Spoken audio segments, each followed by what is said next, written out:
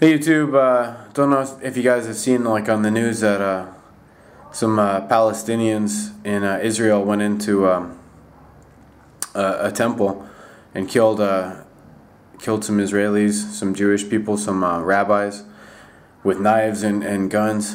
And but it's not the first incident. It's been building up for the past couple months. There's been quite a few attacks.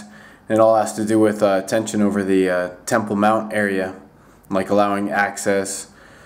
You know, it's a very contested area. There's the Muslims have a temple there, the Jews have a temple there, the Christians also have a claim, their claim there.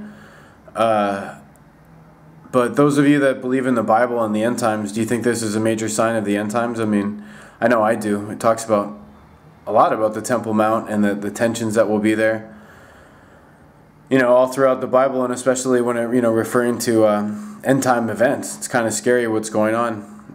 On top of that, Ebola, the economy, everything that's happening, like I said, it's quite scary. I don't know, does anybody else feel the same way?